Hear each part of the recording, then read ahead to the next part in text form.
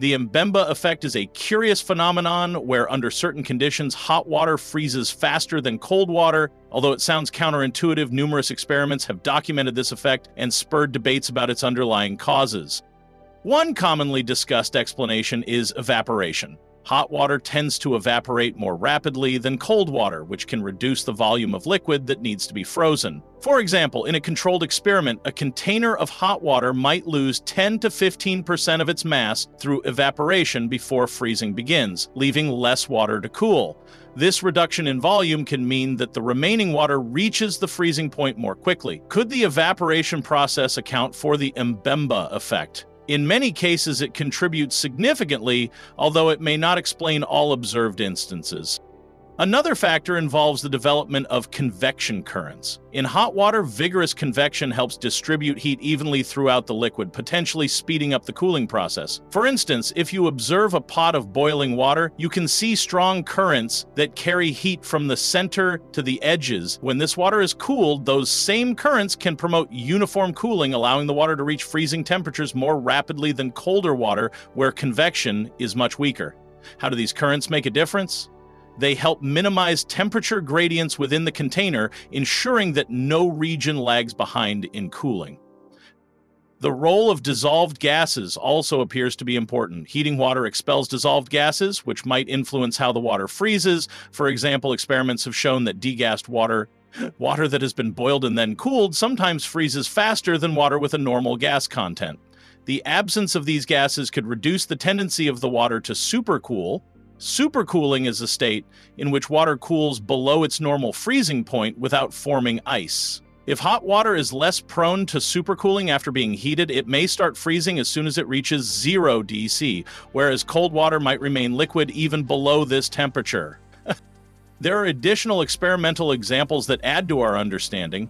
In one series of tests, researchers used identical containers filled with water at different initial temperatures and placed them in a freezer with a constant cooling rate.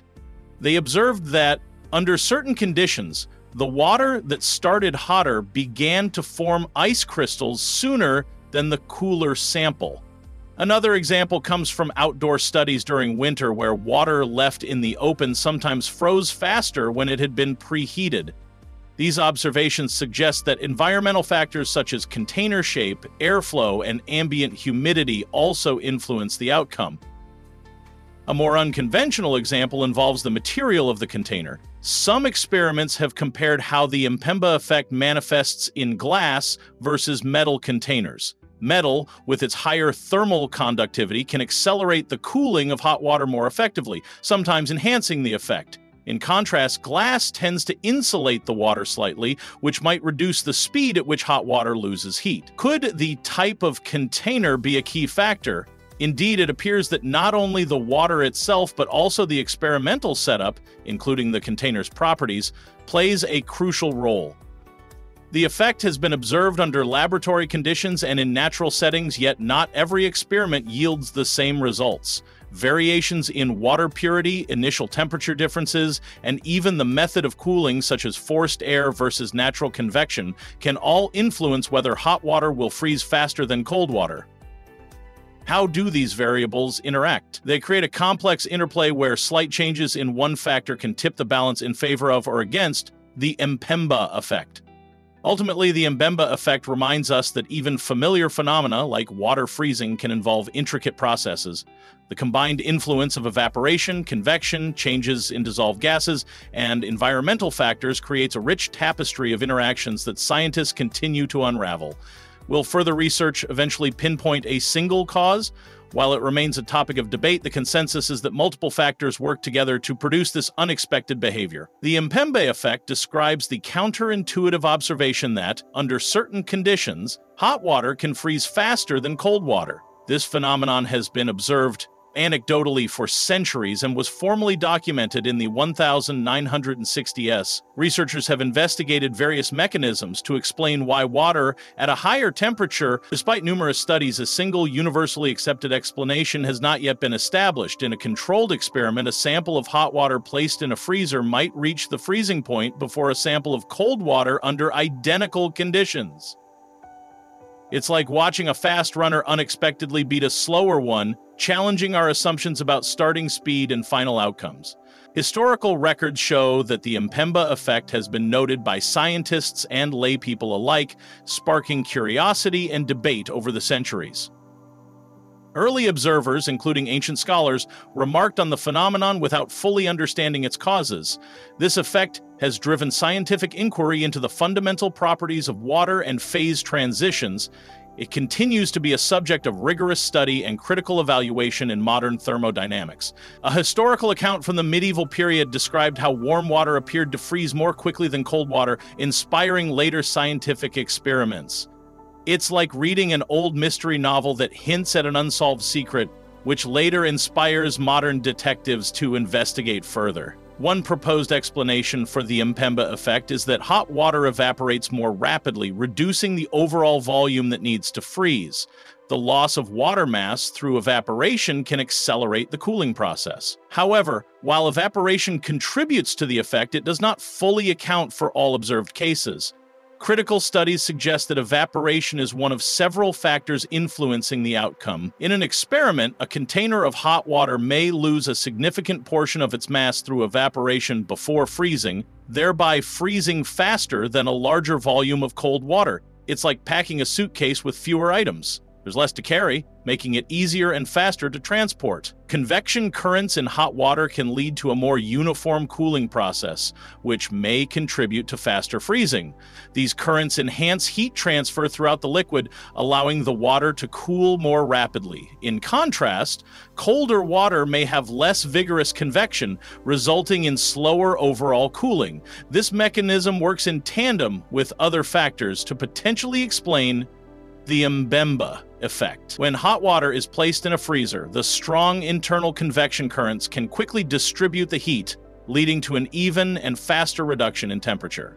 It's like stirring a hot soup to cool it down uniformly, compared to a cold soup that is left unstirred and cools slowly. Supercooling occurs when water cools below its freezing point without turning into ice, and differences in nucleation dynamics may influence the Mpemba effect. Hot water may have fewer impurities and dissolved gases, which can reduce the likelihood of supercooling and promote earlier ice formation. In contrast, colder water might remain in a supercooled state longer if nucleation sites are scarce. This interplay between supercooling and nucleation is a critical area of investigation in understanding the effect. Experiments have shown that hot water sometimes begins to freeze suddenly once a nucleation event occurs, whereas cold water can remain liquid below 0 dFc. It's like a seed that suddenly germinates when conditions are just right, while similar seeds may take much longer to sprout if the soil lacks the necessary triggers. The concentration of dissolved gases and impurities in water can affect its freezing behavior by influencing nucleation processes. Hot water, when cooled, tends to release some of these gases, potentially reducing barriers to ice formation. This degassing effect may lower the degree of supercooling and help trigger freezing earlier. However, the influence of dissolved substances is complex and varies with water source and treatment. Water that has been boiled and cooled often freezes more readily than untreated water, partly due to the loss of dissolved gases. It's like cleaning a surface before painting. Removing impurities allows the paint or ice to adhere more uniformly and quickly. The shape and material of the container, as well as ambient conditions like airflow and temperature, can significantly affect the rate of heat loss in water. Different containers may promote varied evaporation rates and convection currents, influencing the freezing process. Environmental factors, such as the uniformity of the freezer temperature, also play a role in the observed Mpemba effect. Rigorous testing under controlled conditions is necessary to isolate these variables and understand their contributions. In controlled studies, identical volumes of hot and cold water placed in the same type of container can freeze at different rates depending on subtle differences in container geometry and environmental exposure. It's like baking cookies in different shapes of pans. Each pan can affect how quickly the cookies bake, even with the same recipe and oven temperature. Despite numerous experimental observations, the Mpemba effect remains controversial due to inconsistencies and challenges in reproducibility. Scientific rigor demands that hypotheses are tested under controlled conditions with careful documentation of all variables. Critics argue that without standardized methods, results may vary widely, making the effect difficult to confirm. Ongoing research seeks to clarify these variables and determine whether the effect is universally applicable or context-dependent. Some experiments replicate the Mpemba effect under specific conditions, while others fail to observe it, highlighting the need for precise control and reporting of experimental parameters. It's like trying to replicate a complex recipe. If one ingredient or cooking condition varies slightly, the final dish can taste completely different, making consistency crucial. Future investigations into the Mpemba effect aim to develop more comprehensive theoretical models that incorporate factors such as evaporation, convection, supercooling, and dissolved gases. Advanced computational simulations and controlled experiments are essential to tease apart the interplay of these factors, enhancing our understanding of heat transfer and phase transitions in liquids, and contributing to broader fields like thermodynamics and materials science. As experimental techniques improve, scientists hope to resolve the controversies and determine the precise conditions under which the effect occurs. New studies may utilize high-speed cameras and precise temperature sensors to capture the rapid changes in water as it cools and freezes, providing clearer insights into the underlying mechanisms. It's like using a state-of-the-art cooking timer and thermometer to perfect a recipe. More precise tools allow you to understand exactly when and how each ingredient reaches its ideal state.